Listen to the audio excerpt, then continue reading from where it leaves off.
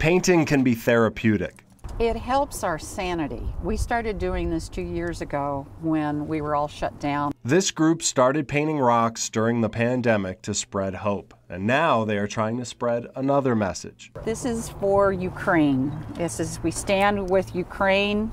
I mean, I can't imagine peace. We have to imagine peace. The Tucson Rock Droppers estimate they painted more than 5,000 rocks over the last 2 years. They can be found at just about every park around Tucson.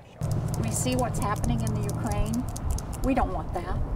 We don't want that for anybody. The group says they know these rocks are not going to be of any real help to the people in Ukraine, but they want to spark some conversation in our community. Thinking about a country far away, and the kids and mothers in it, and the guys who had to stay behind and have to fight a war that they didn't ask for. They say painting the rocks made them feel a little better about the world, and they hope people who see their artwork feel the same way.